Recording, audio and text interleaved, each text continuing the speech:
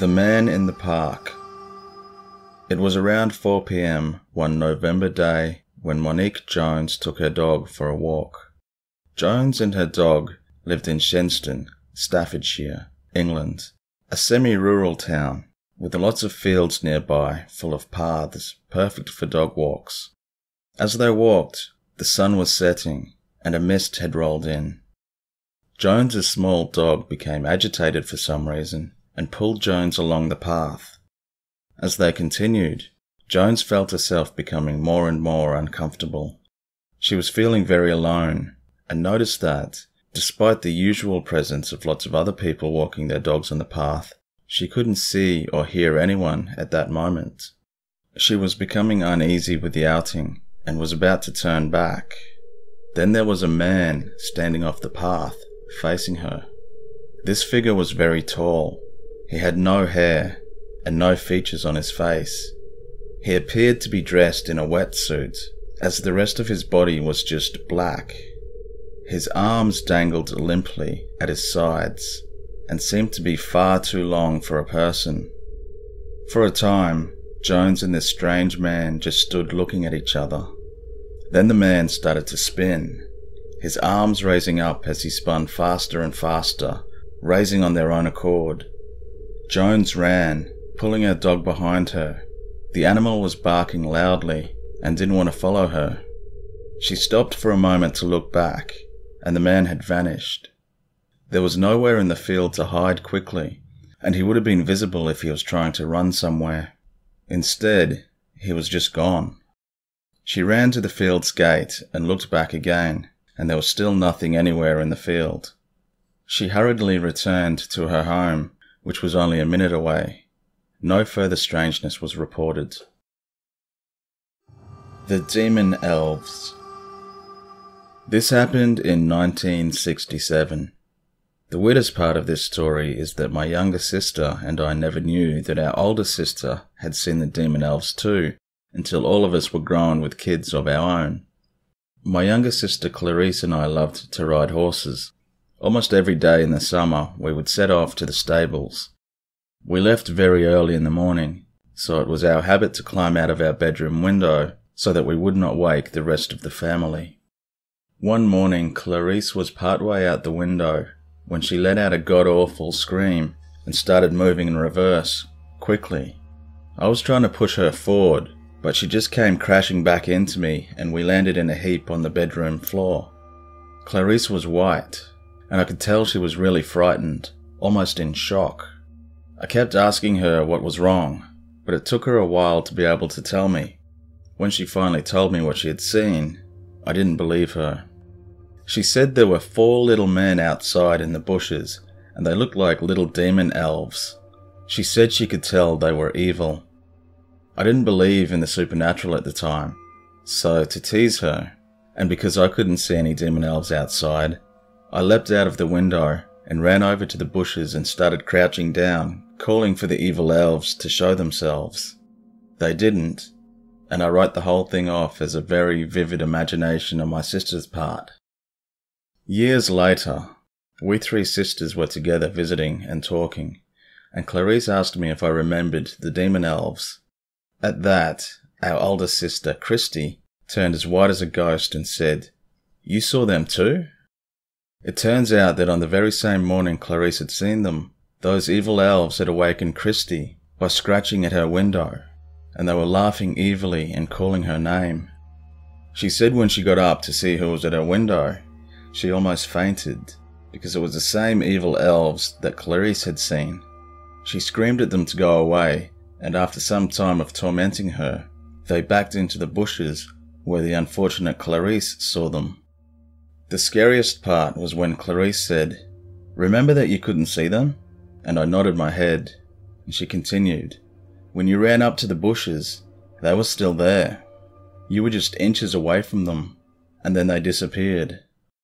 We never saw those demon elves again, but to this day, we 3 sisters all agree that they really were there. The Irish Fairy Circle. In the 1920s, in the wilds of County Donegal in Ireland, my great-grandfather was a police officer.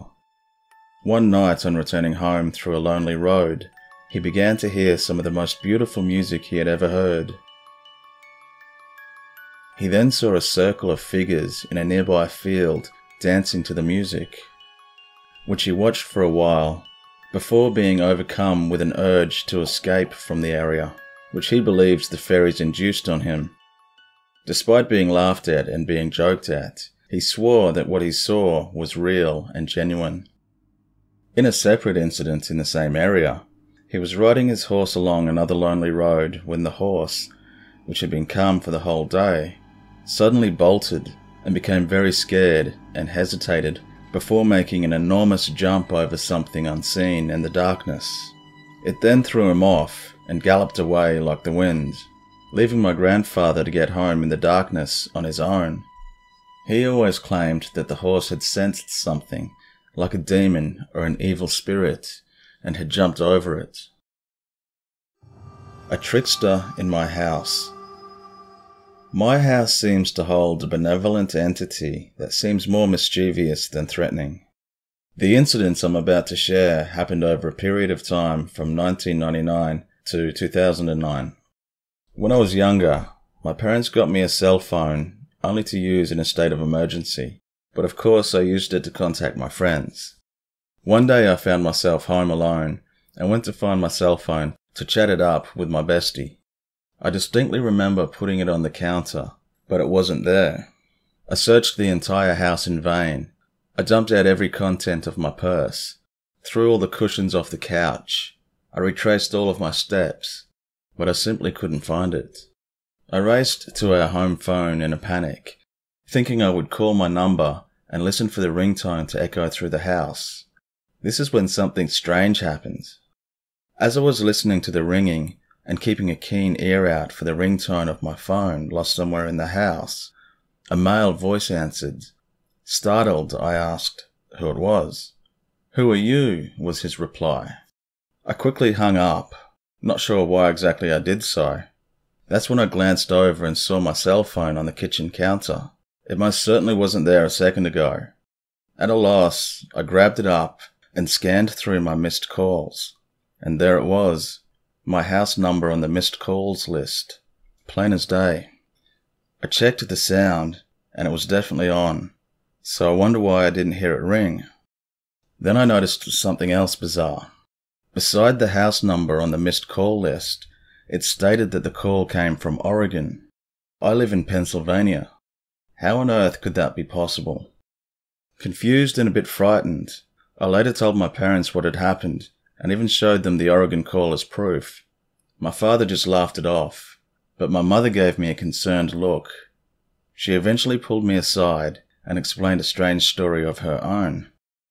One morning while she was taking a shower, my brother and I were at school and my father was at work, and she heard a frantic knocking on the bedroom door.